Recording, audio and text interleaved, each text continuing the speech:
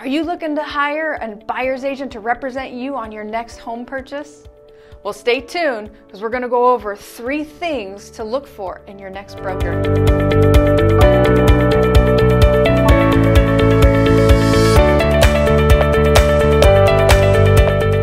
Welcome to Step Into the Valley with Katrina at the 3-Step Realty Group.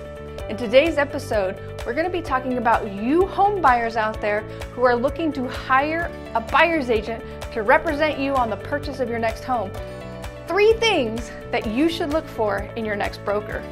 Let's start with number 1. Make sure they care about you, care about your needs. So when you have a buyer's agent or a broker representing you, you want someone that truly gets down and asks you what it is you want in a home, what it is you need in a home for you and your family.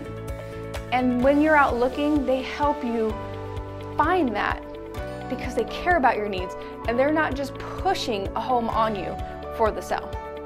Because a good realtor wants you to love that home. Even if it's your first home or your second home or your third home, we want you to love it. All right, number 2. Make sure that that broker knows the market and the neighborhood that you want to buy in. So they should be able to tell you what it would take to get your offer accepted in that neighborhood. If it's in a seller's market or a buyer's market, what the average price point is. That way, when you find the home that you want to write an offer on, they can help guide you to what to offer. So you're not spending too much or offering too little to get knocked out of the game.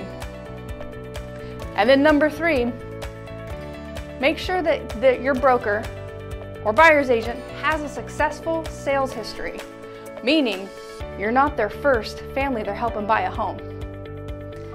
You want to make sure that your agent has helped a good number of people buy their homes so they have experienced different scenarios and they can help you if you run into some of those same scenarios. Now, all of us experienced agents used to be a first brand new agent before, and we had that first person we helped. So if you come across an agent that is brand new and they care about your needs and they know the market and the neighborhood, make sure they have a mentor with a successful sales history that's walking them through the process. Now, if you're looking for someone that does care about your needs and knows the neighborhood and the market and does have a successful sales history, give us a call here at the number below because we would be honored and love to help you.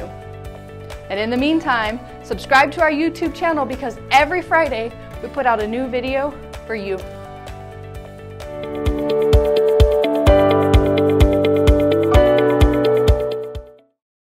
What to look for? 3 things to look for. 3 things.